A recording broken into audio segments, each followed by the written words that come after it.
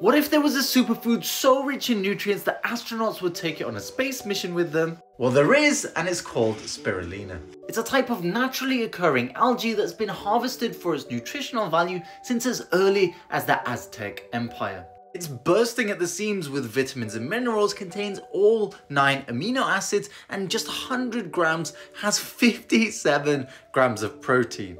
Madness. But as with all good things in life, there's always a catch. You see, when spirulina is grown in uncontrolled environments, it can very easily become contaminated with heavy metals, including lead and bacteria. We also know it contains multiple bioactive compounds, which in some studies have had immune boosting and antioxidant effects. It may sound like a great thing, but if you already have an overactive immune system, then the last thing you want is for it to be boosted. There's also some evidence that it can thin the blood, so should be avoided in people prone to bleeding. But if you get from a controlled farming source, even Popeye would be